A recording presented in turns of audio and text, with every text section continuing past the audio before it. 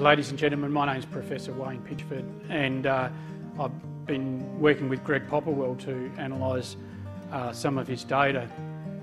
Greg's a person who I've known for over 20 years, and one of the key things here in this program is that what Greg started doing very early on was he knew that genomics was coming, and so he collected hair samples with hair follicles on those samples. He collected those samples on every single animal born in the program, and so it provided a resource that was able then to be able to utilise for how we're utilising this program now.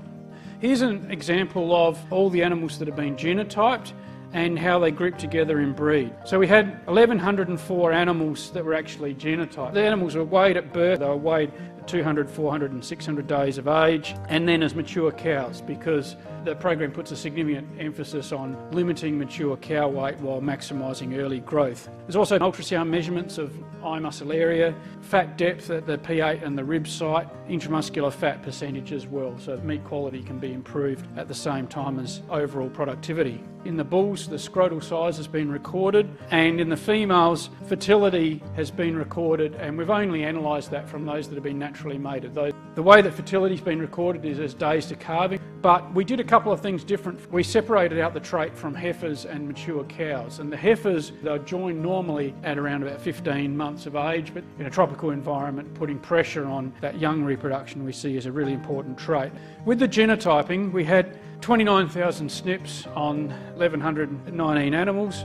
The data is sound, it's been well recorded, well grouped up and well described. The other thing to touch on here is the heterozygosity effect. So this is like saying, what traits did hybrid vigour or heterosis actually affect? And significant for all of the growth traits, and also for eye muscle area, also significant for intramuscular fat. So not so much for fat depth, but for marbling, positive effect on marbling, positive effect on eye muscle area, positive effect on growth, and then reproduction, an effect on heifer days to calvings and on mature days to calving. So what that's saying is every extra percentage of heterozygosity reduced days to calving by over 2 days. That's had a really big effect. And the breeding program will continue to use a combination of breeding the ideal mix of breeds, genotyping all animals, phenotyping key traits, continue to use mate allocation using optimisation. Greg has been a licensed user of TGRM for a long time and works very, very closely with clients. And so the aim in working with clients is actually to be able to capture client data on reproduction and carcass traits, genotype those animals,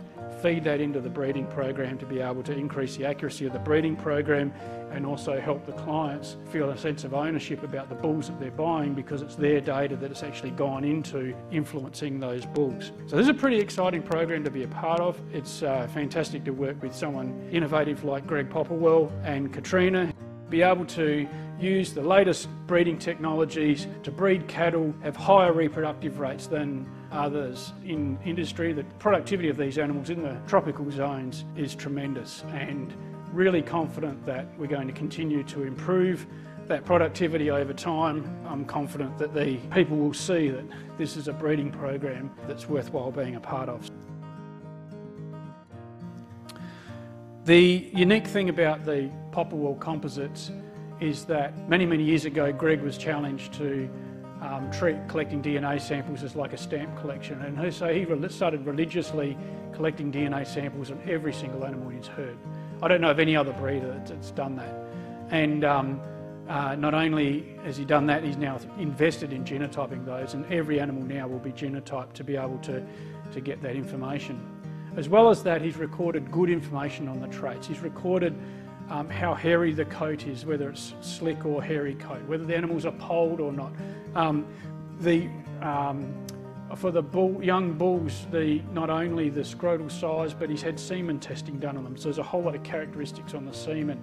There's the females religiously recording when they go with the bull, when they calve, and those sort of things are, the key traits that are affecting profitability of animals in the tropical regions of Australia, and by recording those animals and combining that with the genotype information, we're able to accurately estimate breeding values on those animals. So there's a package here of working with with an experienced cattleman, passionate cattleman, having the genomics where Greg and Katrina had the foresight to store the data, work in collecting that DNA, investing in the genomics, investing significant amounts of money in getting all animals genotyped, using that information to then build up the really good genetic relationships between all of the animals in the program, some distantly related, some really closely related. This is a breeding program which is not just about selling more bulls. This is a breeding program that could potentially have quite a wide impact on the industry.